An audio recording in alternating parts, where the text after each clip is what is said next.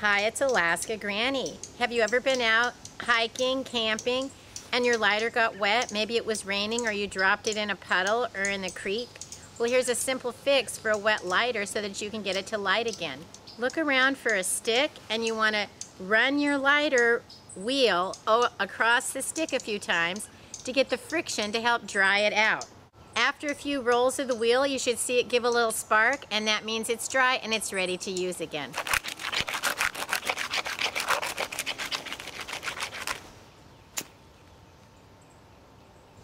Try this quick fix for your wet lighter and see if it doesn't help it work for you again just the way you want it.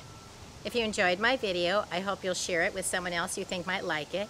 Learn more at alaskagranny.com. Please subscribe to the Alaska Granny channel.